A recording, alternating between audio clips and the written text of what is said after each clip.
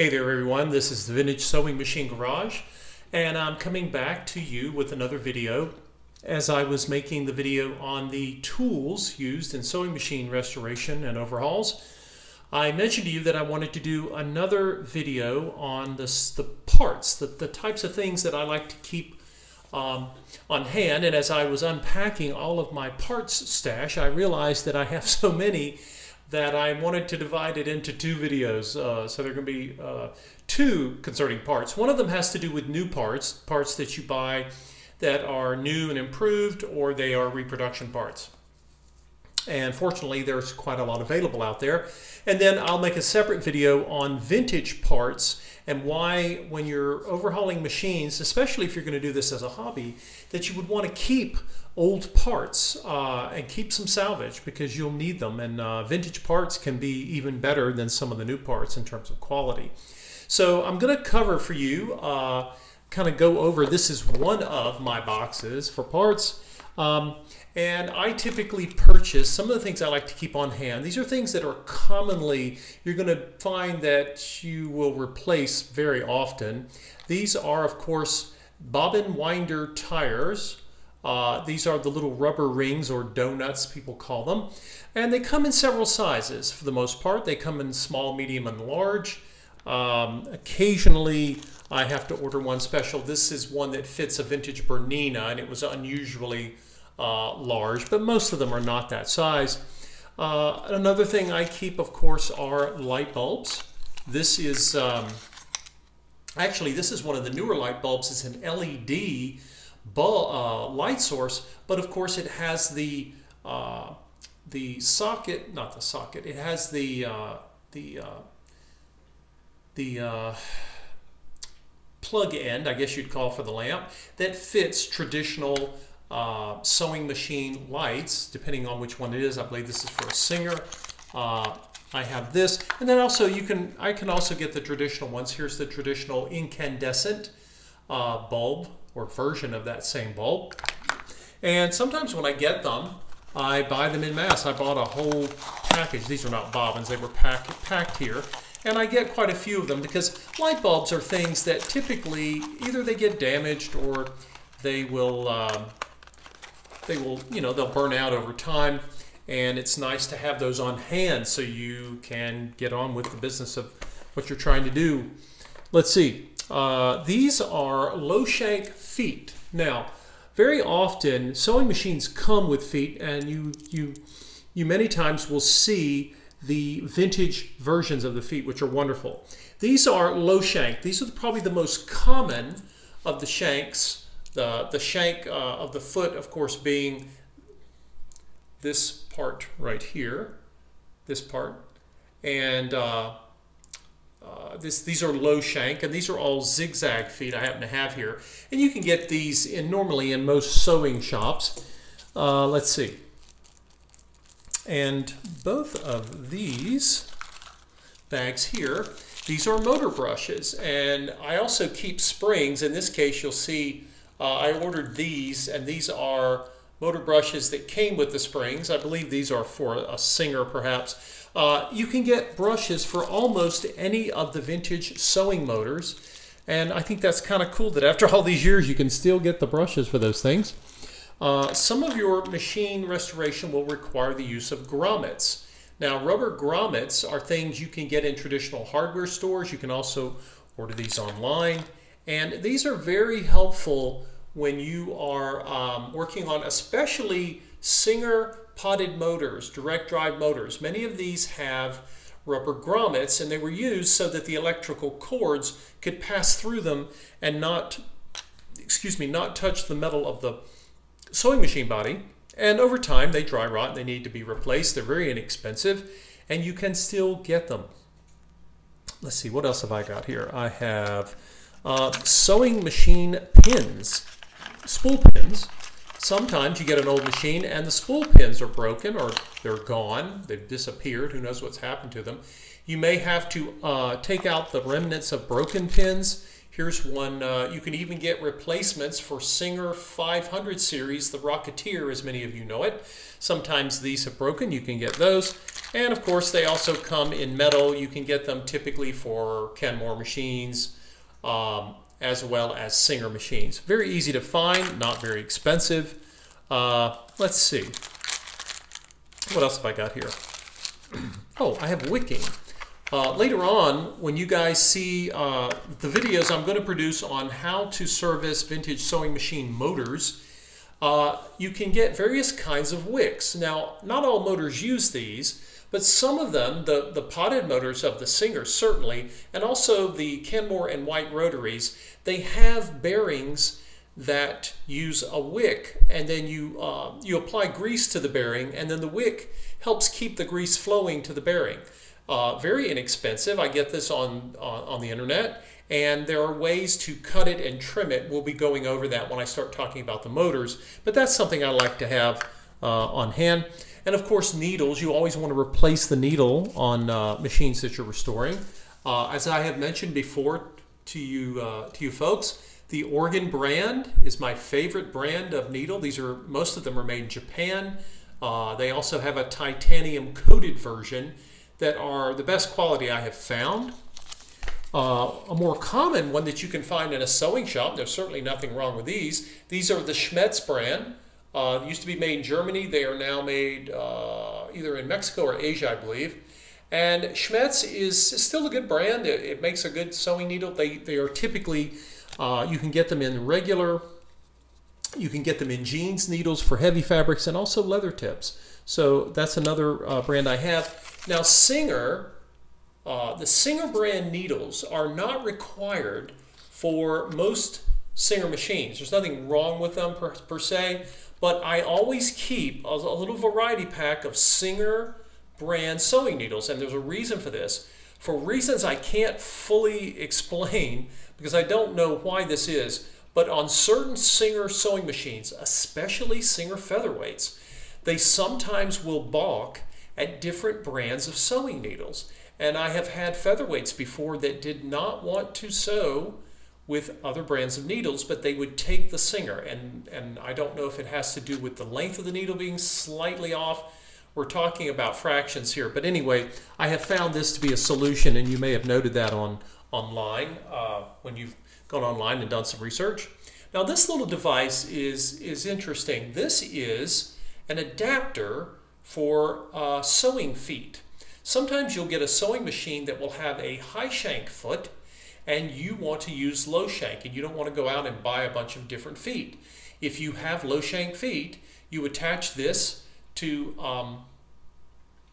the presser foot, and then you use a screw to attach the low shank foot. So it basically acts as an extension. Very nice little tool to have. I have gotten these online. They're not expensive, and I try to keep at least one or two on handy. Now these are something you might not have thought of before, and I hadn't until I was online at one of my suppliers, So Classic, and I get these. These are decals. Many of the vintage sewing machines before the 1950s did not have seam guide or measurement marks on the needle plate. And you had seam guide brackets that you could screw onto the bed of the machine. But this is nice to have. And if you are overhauling a machine for someone or for yourself, and you think, gosh, I sure would like to have this, these are little decals, and they fit right onto the needle plate. And they're very useful, I find, for some people who want them. Now these are Class 15 bobbin cases, and this one particularly is for a white sewing machine. I'm going to be doing another video on a white sewing machine that I rescued and almost did not save, and I'll tell the story of that when I do that video. But you can get new reproduction bobbin cases for lots of the vintage machines, including Class 15 Japanese-made machines, which is what that white machine is. And going over this collection of new parts would not be complete without mentioning to you about belts. Now, when you go to buy replacement belts, you can get belts that are made of the traditional rubber. They look and kind of feel like the old style car fan belts, but of course they're for sewing machine motors. And they have, the traditional ones have, see if this will pick up on the camera, kind of a V shape underneath the part that touches the pulley. And sometimes with certain singers, you will want this shape. Whenever I restore a Singer featherweight, I will often use these just because I think they're, just for historical reasons. You can get brand new black rubber V belt, or they're called V groove, sort of a V shape, if you will, to fit the groove of the pulley. But for other times, I simply use what are called lugged belts, L-U-G-G-E-D. And they have little ridges on them. Some people believe they give you better traction on your belt and don't slip as much. That may or may not be true, but they're very strong. And of course, you can see I have them in different sizes. You'll always want to check with the place. Often the place that sells the belts can tell you, hopefully, what size belt fits your machine. Because if the belt doesn't fit, yes, you can adjust some sewing machine motors up to a point. But after that, you're going to need the right size belt, or certainly something close to it. Now, the other video I'll be making, I'll be talking a lot about vintage parts and why I keep them. I put this in here though. These are old belts that I took off of a vintage Husqvarna C21 free arm machine.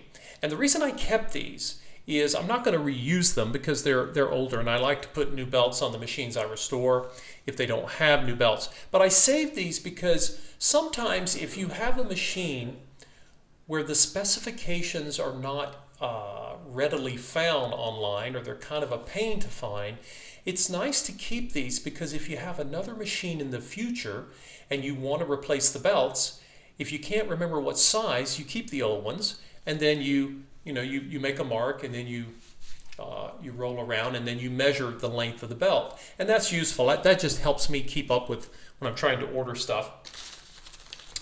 Cords. There are certain cords that I like to keep on hand, particularly for singers. I restore lots of singers, as you guys have seen. One of the most common of the singer cords is this one, and it has kind of a slight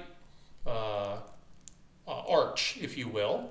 Sometimes it goes in with the arch arcing downward, and sometimes upward, depending on the machine. But this is what's called a dual lead. It has a cord that goes into both ends. You can get these readily online. And then, oh, that's an extra cord. And then you can also get what's called, there's another double, let's see. You can get what's called a single lead. And of course, this one has one cord on the end, and then none on this end. It depends on the machine and the foot pedal setup that you have.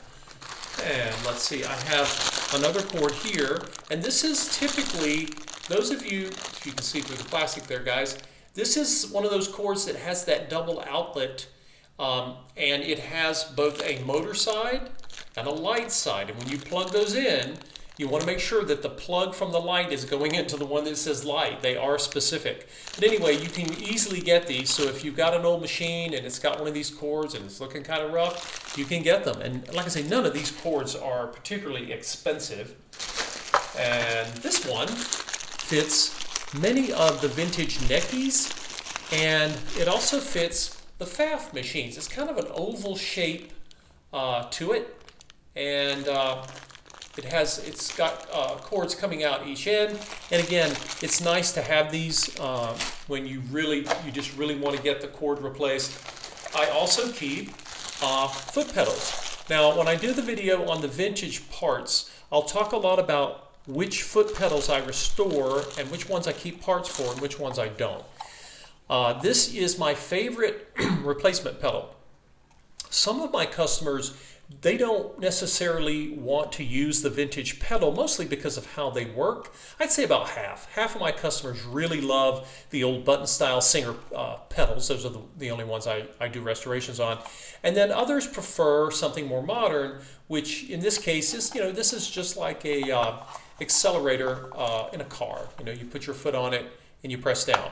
These are electronic, and I get these from sewclassic.com, and the reason I like these is they have up to a 1.2 amp capacity, and they have a UL sticker on them. So they have passed a UL, or Underwriters Laboratory, inspection, which is kind of nice. These are made in Taiwan. A lot of electrical parts you get today for all sorts of things can be made in other countries. You don't always get the UL designation, but it sure is nice to have. I told you guys earlier that I had heat shrink. This is really probably comes into the tool department, but I found this as I was going through my stuff. And anyway, this is what the heat shrink looks like, guys. It looks like long tubes of some pliable rubbery polymer. And anyway, that's for when you're making repairs to electrical cords. Let's see. Oh, this is something I found. I think I got this at Etsy, actually. And this is wool. Now, for Singer 66 models, and that goes all the way back to the old red eye treadle 66s, and even the more modern, the later electric powered Singer 66, Singer 99, and the Singer 185 models. All of them have a wick, a little red wick that sits down in the shuttle. And that wick is there. Some people mistakenly rip it out thinking it's lint or fabric, but no, it's supposed to be there. Those machines had an oiling wick, and it was bright red on purpose so that hopefully people would leave it alone. But I have actually gone and purchased, this is merino wool of all things, in the original Singer red color, and then I cut, and when I restore 66 and the 99 and the 185s, I often have to replace. Sometimes that wick is missing, or sometimes it's kind of tired or frayed, and I replace them.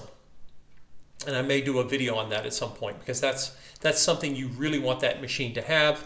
And I was really fortunate. It took me a while to find just the right thickness, but I'll do a video that's on that is separate. And let's see, what else have we got here? Last but not least, you can get hooks. You may find that sometimes you get a machine, and this is the hook on a class 15 machine, and the hook's not there.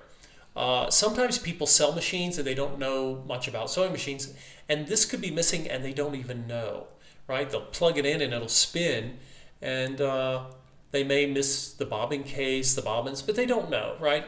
Many people do this. Just it's an innocent mistake on their part. But anyway, you can get hooks. I think I ordered this. This is a class 15 hook.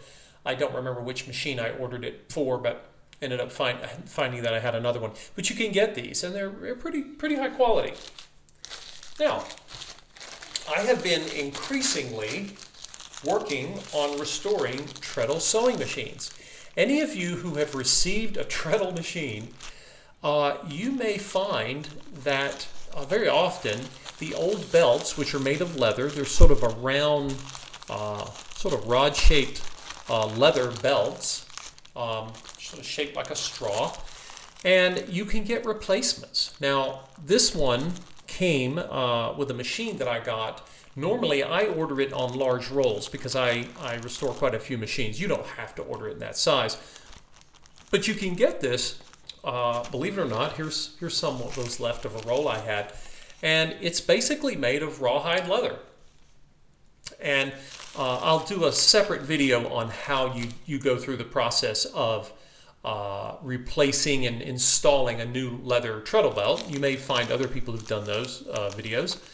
But the great thing is you can still get leather belting for treadle sewing machines. Some of these machines were made 150 years ago, but you can still get the belt material, and it's not particularly expensive. You should get, and make sure that you receive with your treadle leather belt, you're going to want these little hooks, and these are treadle belt hooks, and they look like little links of chain.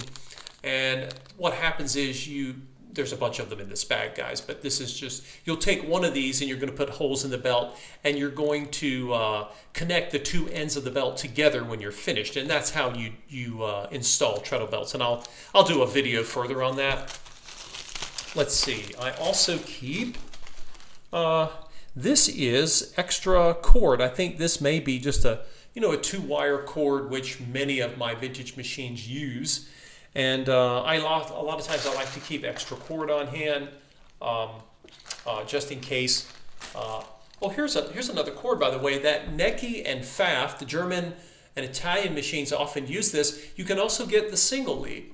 There are reasons why you want a single lead or 1 cord on the end, and sometimes you want 2. And again, that has to do with how your machine was set up with its foot controller. And the setups are a little different, and when they're different, that determines what kind of cord that you might want to order. The best way to know that is if you have the original cord, get a cord that is comparable to the original one that you have. And so that's it, guys. That is essentially just a quick rundown of some of the things that I try to keep on hand. Sometimes I run out of stuff. If you are wanting to restore one machine or a specific machine, you don't have to keep all of this stuff on hand. Again, I restore machines as a hobby. I've been doing it quite a long time, and I've discovered that these are certain types of things that I want to keep on hand when I can. If not, I'm going to have to stop the restoration and then pick up when I get the part in, and that happens occasionally, but no big deal. But anyway, I just wanted to share that with you so that you could see some of the things that are available to you, and it might surprise you just how many parts that you can get that are reproduction, particularly the cords and the soft parts, because of all the things that exist on a vintage sewing machine in terms of parts. I would say that it's maybe less than 20% of the time do I have a broken part. Sometimes the spring in a bobbin case, an old bobbin case, will have broken. Sometimes it's because it got stiff from not being used, and then someone broke it when they went to use it. You can get those replaced, but it's normally the soft parts, the cords, electrical cords, and bobbin winding tires, those rubber grommets. Rubber and vinyl, they only last so long.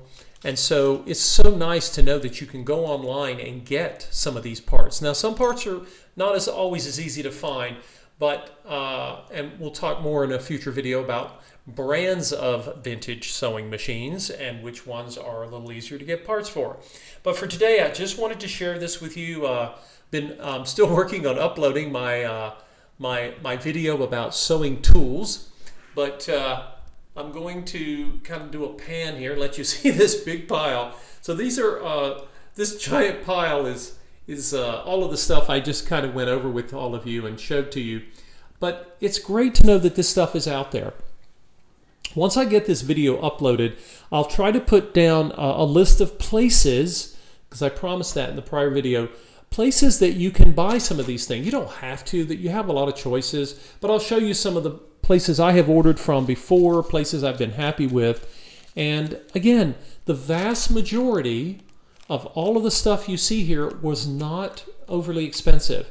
Once you get into restoring some of the European brand sewing machines, and you get into machines from going into the 60s with the first electronic pedals, you will start to see the prices go up. But for most of the machines you folks are going to be restoring, I have never had to pay, many of these belts, they range anywhere from $6 to $8. And these are parts that last many, many years. And so, let's see, one thing I just realized I wanted to include in this video and may have not. I'm promising you folks that I am going to be doing videos on those rotary machines. And I wanted to show these to you. These are those rubber friction drive or rubber motor pulleys that those rotary machines use. Now this one, they come in essentially 2 sizes, right? How do you know which size? You want to look at the size or the circumference, the diameter, not the circumference, sorry, the diameter of the shaft on your motor, because this one here in my right hand is smaller around and it's a smaller pulley. So installing these is very simple. I'm going to do a video soon and I'll show it to you all. Those rotary machine motors are pretty simple to service. You might be surprised. They're easy to access. One they're almost a pleasure to work on. But anyway, many of you have asked me, because some of those machines, you know, they would sit for years and they get either dry rotted or they get bald flat spots on them, and you can get these. And folks, I think I paid between $3 and $4 a pop for these. Okay, and these are pretty good quality. I like the rubber on these. They're still soft enough. They're new, so they're pretty firm, but they're soft enough to give you the friction that you need. And so again, I'm going to put some links on the video description so you guys can see where I'm getting some of these things. But like I said, and I tell my customers this, when I charge for restoring or overhauling a vintage sewing machine, the vast majority of cost is labor, because I spend many hours working on them. The parts, for largely speaking, okay, there are always going to be exceptions to this, but on the whole, you really aren't going to pay a ton of money for replacement parts, and that's the great thing. When you need a part, it's not often you need one. You might restore a vintage sewing machine and not need any new parts. So don't assume you're going to have to buy any parts, much less all of this stuff. Remember, I do this as a hobby, so for those of you watching, if you're wanting to get into the hobby of vintage sewing machines, these are some of the things you might find useful to keep on hand. You don't have to have this many belts initially. You start small. Decide which brands and which models you might want to work on. I work on most all of them now. And for those of you who simply want to keep a machine in your family, you want to make it work, or maybe you just came across a machine and you're interested in sewing, at least you know if you need any of these parts, you'll know where to get them. You won't need nearly the inventory of stuff that you see here, right? You don't need all those light bulbs. I do, but it's kind of nice to know where to find them, right? One last thing to mention to you, I've mentioned it to you all before. If you are missing the original user's manual for your sewing machine, many of those are available on the internet. If it's a Singer manual, almost all of them are free. You can Google or do a search that says, you know, Singer sewing machine manuals PDF. And if you know the model number of your machine, that'll certainly help with your search, and you will find them. And there are many places that you can go to get them. For other machines, do a search online. You may find a free PDF.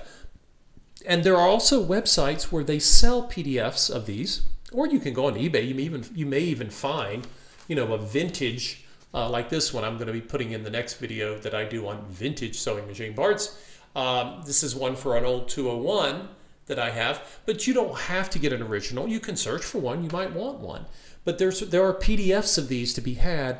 And if you need one for sometimes a Kenmore machine or a Necky machine, you may find them free. But even if you have to buy them, they sell online. People will sell the PDFs for $5, $6. You know, they're not outrageous. None of this stuff is really outrageous, guys. And that's one of the things I really love about this hobby, is that I have access to the parts that I need most of the time.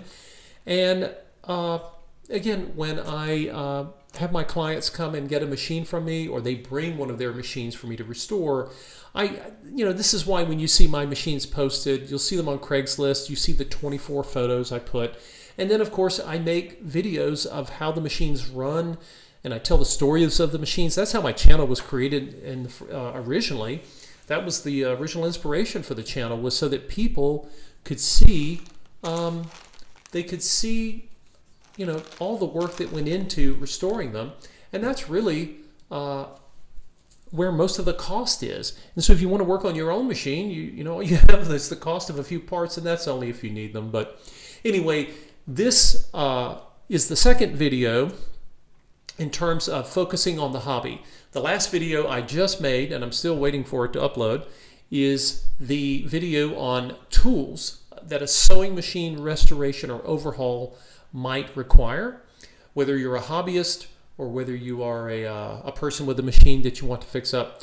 This video is on new sewing machine parts, the ones I keep, the ones you could possibly want to have access to.